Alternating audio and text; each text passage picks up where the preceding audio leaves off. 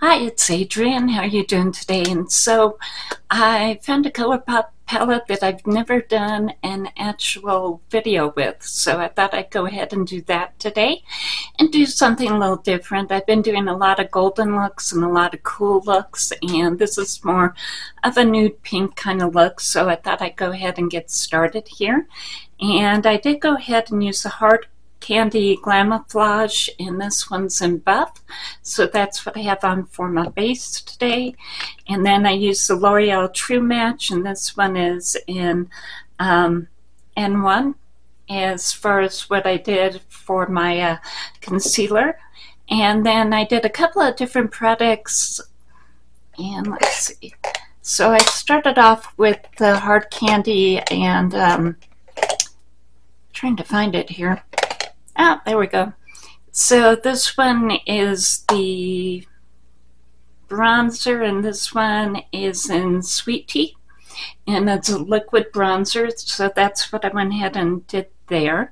And then I did go ahead and use the essence, and this one's in Rosewood as far as my blush today, and that's the way that this one looks. So that's what I have on there. I used a combination of the Catrice, and this is in Supreme Rosebeam for highlighter. And I mixed in a little bit of the Trefoils by Hard Candy as well. So I have these two on as far as my highlighter today. And then did go ahead and use the Enchanted palette.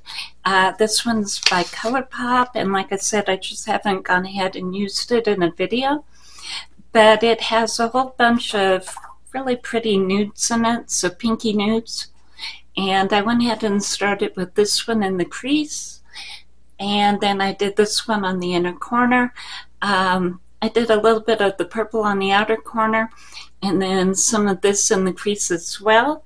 And I think that's all that I really used, but it's a really pretty palette. And again, I like the real pinky nude look that it can give me. And like I said, I just haven't done a look like this in a long time, so I wanted to go ahead and see how it looked and how it looked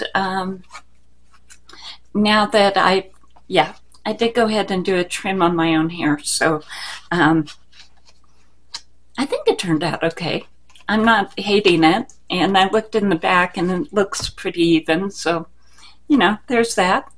I did go ahead and use the Catrice Sungasm powder as my all over face powder for today. And then this is a Handaiyan as far as my eyeliner today. So this is how the look came out. And again, it's nude with a little bit of purple in there.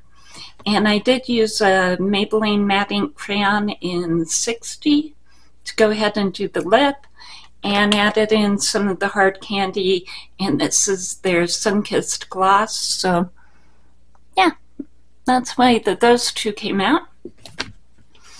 And used a lot of liquid products today, and think that it turned out pretty fun.